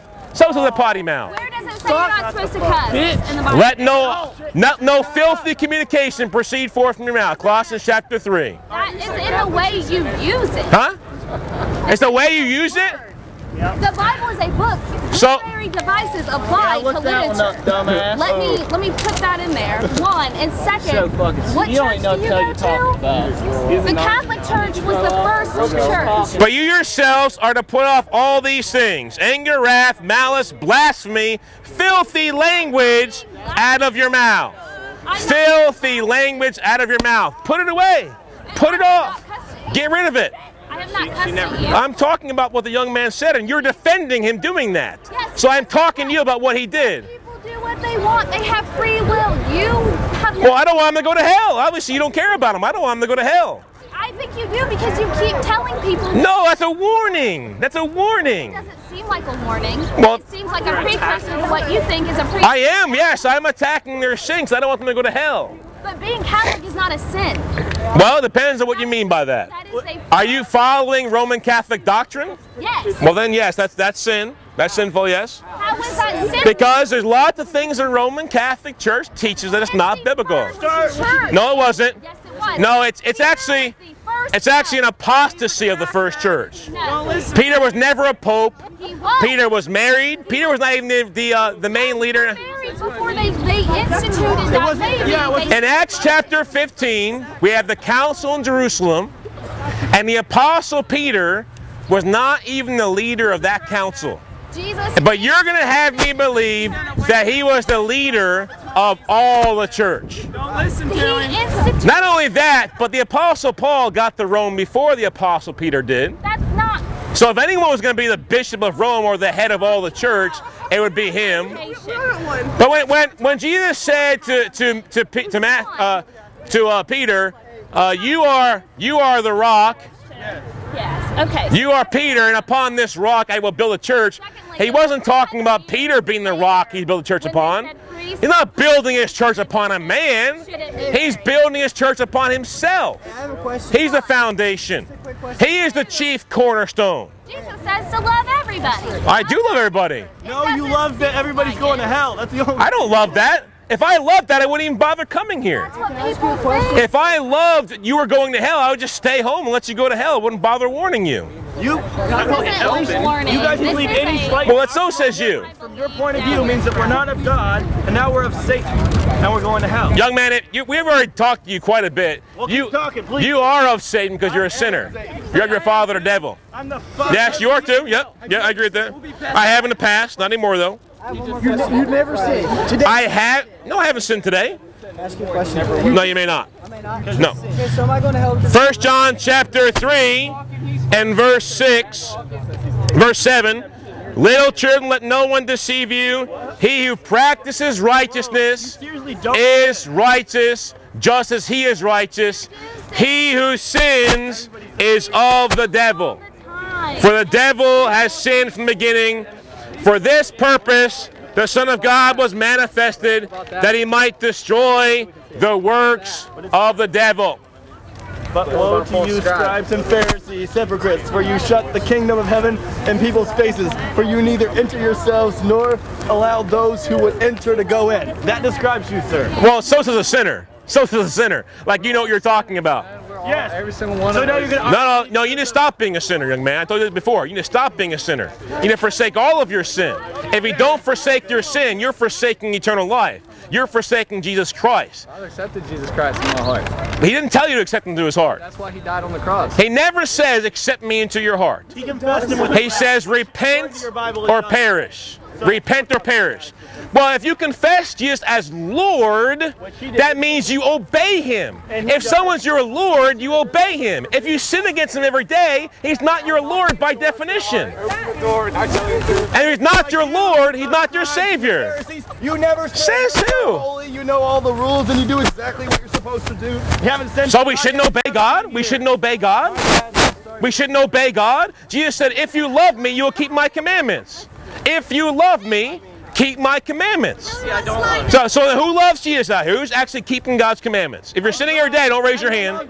If you're sinning every day, don't raise your hand because you're not keeping his commandments. You're the exact opposite of keeping his commandments. No, he didn't say that. In fact, he says, be perfect as your heavenly Father is perfect. Matthew 5:48. Jesus Christ said in Matthew 5:48 to sinners, he said, be perfect as your heavenly Father is perfect. That's what he said. Deal with it. You need to deal with that. And John 5:14, Jesus said, go and sin no more. And John 8:11, Jesus said, go and sin no more. He didn't mean go and sin some more. He didn't mean go and sin every single day. He meant what he actually said, go and sin no more. That's what he said. And that's what you ought to do. And the Bible says, as obedient children, not conforming yourself to your former lusts, as in your ignorance. But as he who called you is holy, so you also be holy in all your conduct. For it is written, be holy, for I am holy. So God commands you to be holy as he is holy. He commands you to be obedient children, not conform yourself to your former lusts, but to obey him. If you think it's impossible to obey God, you're not a Christian. That's all there is to it. Hey, you want to go get a beer?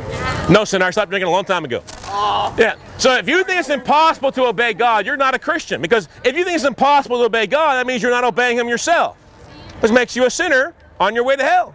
So do you have sinless thoughts then? Do I have sinless thoughts? Yes, I have sinless thoughts all the time. I mean, like every day, every thought you have. I am tempted to sin each and every day that I can recall. You are not sinless because sin is in you. No, sin is not in me. Yes, it No, I'm pure. I'm pure. I've been purified by the blood of Jesus Christ. He's cleansed me of all my sins. 1 John 1:9. If you confess your sins, he's faithful and just to forgive you of your sins and cleanse you from all unrighteousness. He's cleansed me from all unrighteousness. And now I obey him. 1 John 2:1 says, my little children, these things I write to you that you may not sin. Yeah, you shouldn't be sinning. But if anyone sins, he has an advocate with the Father, Jesus Christ, the righteous one. Hey man, I just have one question. That's when you say you're tempted and that you don't sin in 1 John, verse 8, 1:8. I'm sure you'll come up with some kind of... I went over this a little while ago, young man. Basically, that if we claim to be without sin, we deceive ourselves and the truth is not in us. Yeah, well... I can't see how it comes any more straightforward. But why don't you read the 2 verses before that, young man? How about verse 5? This is the message we heard from him and declare unto you, that God is light, and in him is no darkness at all. If we claim to have, you're not listening. If we claim to have fellowship with him and walk in darkness, that's you, we lie and do not practice the truth. But if we walk in the light as he's in the light, no darkness at all, you're not even listening. Then we have fellowship with one another, and the blood of Jesus Christ, his Son, cleanses us from all sin. It can't get any clearer than that. Of course, you weren't listening, so you wouldn't have heard it. But 1 John chapter 2, verses 3 and 4. 1 John chapter 2, verses 3 and 4. Now by this we know that we know him, if we keep his commandments.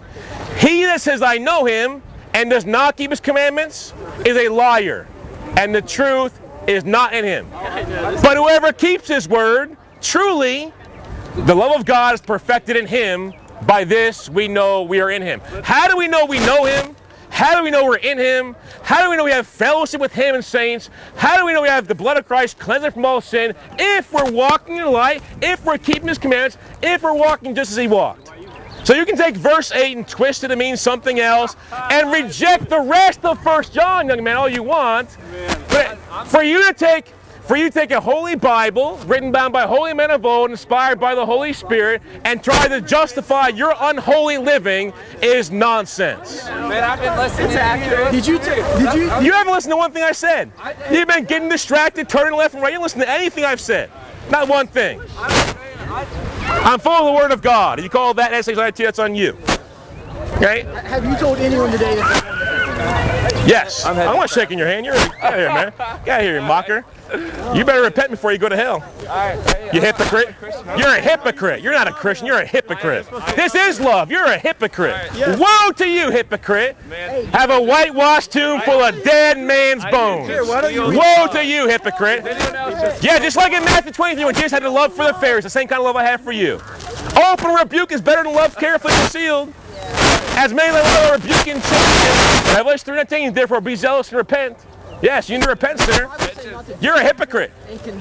You try to take a holy Bible, written by holy men of old, inspired by a Holy Spirit, to try to justify your unholiness. Not going to work, sinner. Not going to work. You're a hypocrite. You're on your way to hell. You need to repent. God loves you even if you are not acting like you have that at all. Like, well, I just quoted to you, open rebuke is better than love carefully concealed. Now I know you're so biblically illiterate you don't know the Bible when you hear it quoted, but the fact is open rebuke is better than love carefully concealed. Proverbs 27:5. Have no fellowship with the unfruitful works of darkness, but rather reprove them. Ephesians 5:11. You don't know the Bible. I know it comes out of your mouth. Out of the mouth comes the overflow of the heart. You have a filthy heart. You need to repent. You need to repent. Yeah. Hey, we'll pray for him. Says who? God. Where? He says that only he can judge. Where? Where's the Bible say only God can judge? Where's the Bible say only God can judge? Pull out your smartphone and look it up, young man. Tell me what the Bible says only God can judge. Because 1 Corinthians 2:15 says this. The spiritual man judges all things, but he himself is rightly judged by no man. A spiritual man judges all things, and he himself is rightly judged by no man. 1 Corinthians 6, the saints will judge the world. I'm going to judge the world. You're not a saint, sir. I sure am. You're a saint? Not a Roman Catholic saint, but I'm a saint. I'm a Christian saint. I think you're a biblical saint. The Greek word is hagios. It means holy one, set apart from the world and to God. That's what a saint is. Paul wrote to the saints in Thessalonica, the saints in Corinth, the saints in Galatia. He wrote to saints, people who were actually alive. between the Roman Catholic saints and just Christian saints? Aren't they both Christian? Well, Christian saints the right one, Roman Catholic one's the wrong one. Yeah. So Catholicism is wrong now. Of course it is. Of course it is. You thought it was right? Yeah, so Roman Catholic saints, they put them around necklaces and pray to them. The Bible never tells you to pray to people. I pray to God through Jesus Christ, like the Bible says. I don't pray to human beings who were once alive here on earth. Asking somebody to pray. They can't hear you. They can't hear you, sorry. They can't hear you. People who have died and gone on can't hear you. You're wasting your words, you're wasting your time. And the Bible says concerning the rosary, don't be repetitive about your prayers. For God is not here for your many words. The only one not following the vital lesson that Jesus teaches, which is to love everybody, no matter what. Who said I'm not loving people? It doesn't feel like it. You're attacking people. Wait a minute now. Let me quote you some Bible verses again. Stop the Bible verses. Oh, stop the Bible verses. I know you want that, sinner, but I'm not going to stop. Revelation 3:19, Jesus speaking now. Jesus speaking, red letters. As many as I love, I rebuke and chasten. Therefore, be zealous and repent. So you really don't have any opinions of your own, really. You're just a computer. I'm a Bible parrot. I'm a Jesus broken record. That's all I desire to be. Make a mockery of it. Because I want to be like Jesus and I want to preach the Bible? How is that a mockery? Jesus would do what you're doing? Hey, sure he did.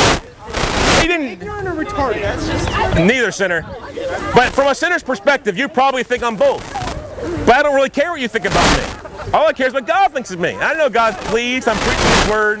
I feel like you've memorized every verse, and that's cute and it's adorable. Of course you can do that. You have a great mind, but I don't have every verse memorized. Not even close. And it's not cute to memorize the Bible. It's mandated by God. You know, the Bible says, how can a young man stay pure? By living according to your word. I have hidden your word in my heart that I may not sin against you. That's why I do it. I hide it there because I don't want to sin against God. I want to obey Him. Joshua chapter 1 and verse 8 says, meditate upon this law day and night that you may be careful to do everything that's written in it.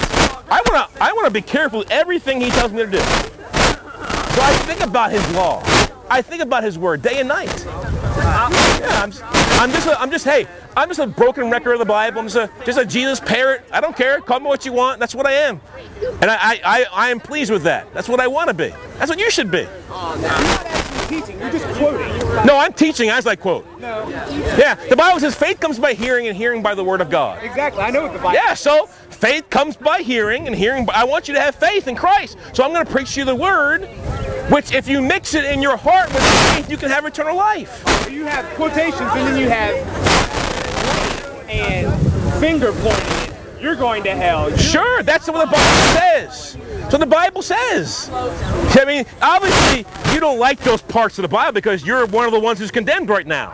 Oh, I don't mind to hear. I'll listen to the Bible all day. I believe every religion is correct because that's what every single person believes. Wait a minute now.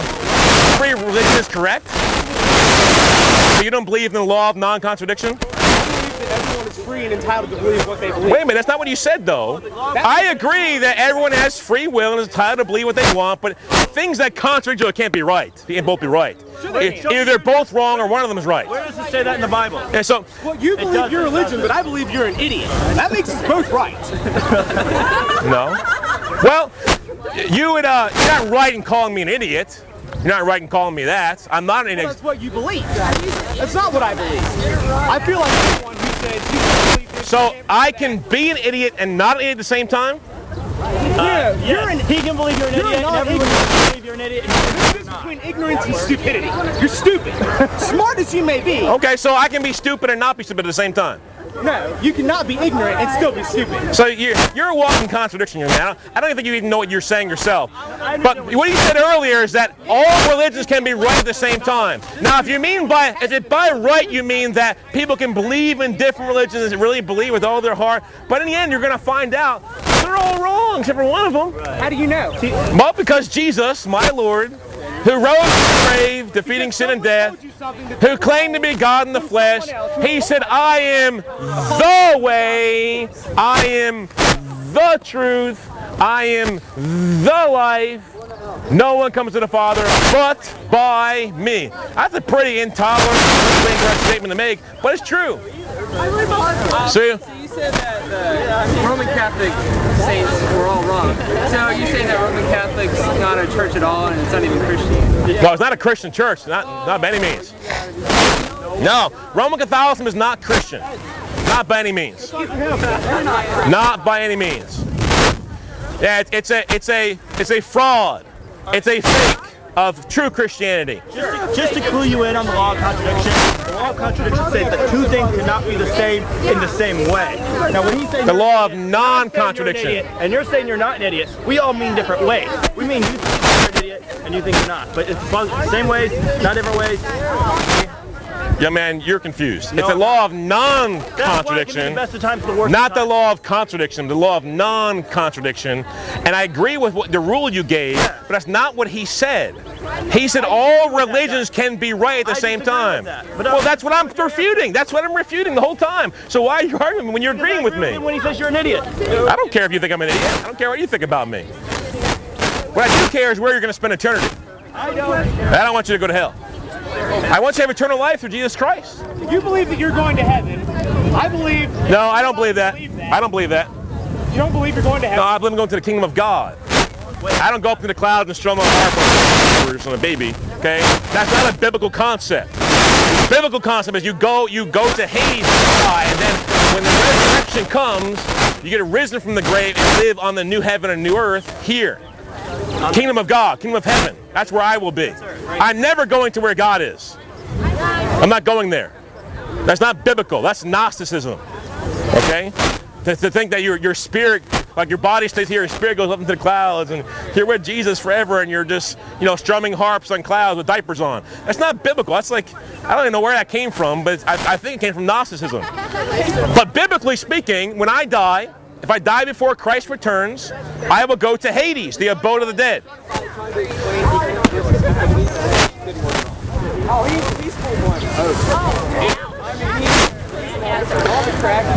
Yeah, all the wisdom, all the treasure of wisdom and knowledge is found in Christ. Go hit that stem again. And Christ commands all of you to repent. Never done drugs in my life, sinner. He commands all men everywhere to repent. Because coming a day in which he will judge the world in righteousness. And if you're not righteous, you're in trouble. Then give up your unrighteousness and start living righteously. Start obeying God, following him, as he commands you to do. Jesus said, if you love me, you'll keep my commandments. Keep the commandments of Jesus. He is Lord. He is King of kings and Lord of lords. There's no good reason to be a sinner. There's no good reason, not in this life, not in the life after this, to continue to be a sinner. Half of the population of the world would disagree with you. Well, it'd be more than half. It'd be probably like 90%. But majority does not equal truth, young man. Truth equals truth. I don't say what truth is. God knows what truth is. God determines what truth is. Without God, there's no truth. I just parrot what he says. A broken record for it. I want you to say, Jesus said, you shall know the truth, and the truth will set you free. Yeah, he did. John chapter 8. You're a liar. John 8. And he said, he who the Son sets free is free indeed. And he calls himself the truth. So he's the one who can set you free from your sins, from condemnation. And when Christ sets someone free, not just from the punishment of sin or from the guilt of sin, but also from the power and practice of it, that you'll stop it. I used to be a drunkard and a fornicator. Hell yeah! I used to be a liar and a thief. I used to be a porn watcher and a lustful person. Fuck yeah! But Christ changed me. And now I'm a new creature. All the old things have passed away. Behold, all has become new. I forsook all that, and now I follow Jesus Christ. That's what he commands you to do. And that's your only hope. It's your only hope for eternal life in this and the hereafter. Give up your guilty conscience, give up your sin, and follow Jesus Christ. You know your sin does you no good. You might get a little temporal pleasure from your sin, but it does you no good. Drunkenness is destroying your liver, your kidneys, killing your brain cells. You're probably puking the next day. Oh, yes. Wake up with a dry mouth. There we go. Your hand was in the way. Wake up with a dry mouth. Your body's Your body's screaming at you to stop being a drunkard. But those things are nothing compared to what will happen to the drunkard in eternal. A drunkard will go to hell. And they'll have more fun. And they'll drink lava heavy for all eternity. Listen, Jimi Hendrix, Hunter Thomas, In hell? In hell? In hell? Gandhi's not in hell. Yeah, he is. They're all in hell. That's what I mean. Yeah, but you don't understand. You're going to be on fire. Try having fun while you're on fire. But I'll be dead. I won't. Get a lighter out and light your hand for 5 minutes to see what happens. And imagine it happening all over your body for all eternity. No, you won't. You'll be alive. You'll be more alive than you are now because you'll be on fire and you won't burn up. Last time I was that alive was when I took acid. Okay. Yeah, well, this won't be a trip. This will be a reality, young man. You'll be in hell and it'll be your reality for all eternity. There'll be no escape. There's no fire exit out of hell. No fire exits out of hell. If you go there, you'll be there forever. You'll never get out. But Christ wants to deliver you before that happens. Oh my God. Christ wants to change you before that happens to you. Never told us how. Today's the day of salvation. Tell us how. Forsake your sins and follow Christ. There's no prayer to pray. There's no asking Jesus into your heart. No, yeah, once you repent of your sins, forsake them, and trust in Christ and let it, yes, you must get baptized. The Bible commands you to get baptized. You can never pray and get to heaven. Well, I didn't say that, but the Bible never says pray to get to heaven. Right, I know. Anytime someone's asked, how do I get saved, it says repent and be baptized. Right, I know that. Never says to pray. It says that. Never says to ask Jesus into your heart. That's never found in the Bible. Yeah, you need to repent, believe the gospel, be baptized. Well, at least you're being honest now. You're on the highway to hell. I agree with that. But get off the highway to hell. The narrow path that leads to life is crossing over the highway to hell right now. And we're pleading with you to get off the highway to hell and get on the narrow path that leads to life. Right now, you're on the broad path that leads to destruction. And there are many who are on that path. There are many who go that way. But narrow is the way that leads to life, and there are few who find it. Few. Right now, if you're a sinner, you're a part of the many, but you need to become part of the few. Give up all of your sin. It's not going to do you any good. And friends, there'll be no laughing on Judgment Day. Be no laughing for sinners in hell. Yeah. Just weeping and gnashing of teeth, the Bible says. Peter's going to laugh at you so much. Who's going to laugh at me? Peter? No, he's not. I'm preaching the same gospel he preached. If I were, I would slap the jack crap out of you, man. Well, I don't care what you would do. You're a sinner. Peter wasn't a sinner. Peter was a saint. Peter would not do the same thing you would do. So don't go compare yourself to him. What you would do is what he would do. Maybe he'll cry and he'll pat you on the back and say, it's okay, it's not your fault. Yeah. I don't think you know anything about Peter, to be honest. You know Yeah, I do. I know a lot about Peter. You can read a passage and tell me all about what you can read. I know a lot about Peter. I know Peter said that only the obedient will inherit eternal life. Yeah, I know Peter said that in the last days mockers will come, Out of a book that's favorite Venmo. walking according to their own lust. It says 2 Peter 3:8. Do not forget this one thing, that with the Lord 1 day is 1,000 years, 1,000 years like a day. The Lord is not slack concerning his promise, as some count slackness, but is long suffering towards us, not willing that any should perish, but that all should come to repentance. Yeah, he's long suffering towards you, not wanting you to perish, but wanting you to come to repentance. But he's not slack concerning his promise. He's going to come back and he's going to judge your life. And you're not ready. You're right, I can see to your stupidity. You win. It says, knowing this first, that scoffers will come in the last days, walking according to their own lusts, and saying, where is the promise of his coming? What sinners and mockers say in their hearts. Where's Jesus isn't coming. Jesus isn't coming back. But he is coming back. And he's going to punish you. That when I was in 4th grade too. What's that? So my grandma had me read the Bible when I was in 4th grade too. So because you read it in 4th grade, it's not true? No, I'm just saying good job. You can read a book. I'm proud of you. Yeah. You can read and you can speak. Welcome to America. Yeah. The Bible says, do you despise the riches of his goodness, forbearance, and long-suffering, not knowing the goodness of God should lead you to repentance? But in accordance with your hardness and your impenitent heart, you are treasuring up for yourself wrath in a day of wrath, and the revelation of the righteous judgment of God, who are under each one according to his deeds. Eternal life to those who by patient continuance in doing good seek for glory, honor, and immortality. But those who are self-seeking and do not obey the truth, but obey unrighteousness, indignation and wrath, tribulation and anguish on every soul of man who does evil. Every soul of man. You don't like it, do you? You're gonna have all the fingers pointing in Judgment Day. Because I know that I'm an asshole. You can point fingers at me all day. It doesn't bother me. Yeah. We can sit here and do this back and forth all day. You know what? My main concern for young man is that you're on your way to hell. My concern for you is attention. Huh? Look at me. Look what I can do. Look at all the things that I can say about my religion and my faith. Well, yeah, I do want your attention because I want you to hear the truth. Not just for me, for selfish, not for selfish ambition or selfish gain. Sure. Actually, I'm very introverted by nature. You ask anyone who knows me, I don't care to talk in public. I don't care to be the life of the party, whatever. I don't care for that at all. Oh, we have at least one thing in common. But I do care for your soul, young man. I don't want you to end up in hell.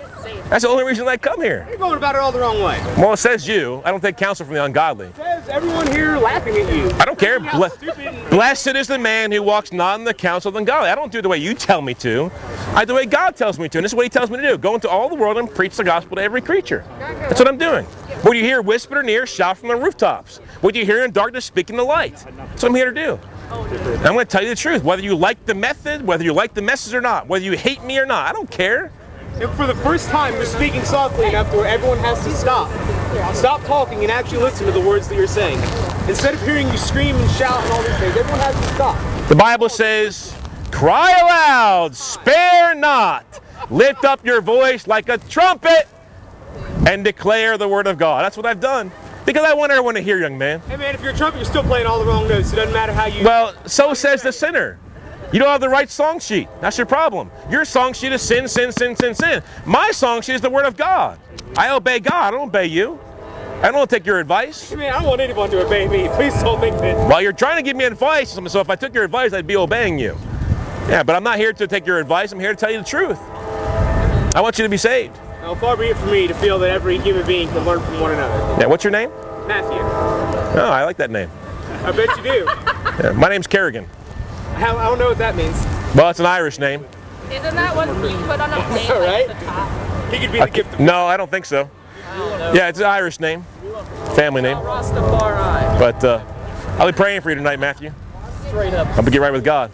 We have to finish up for today, I think, so thank you for listening. Please get right with God before you die.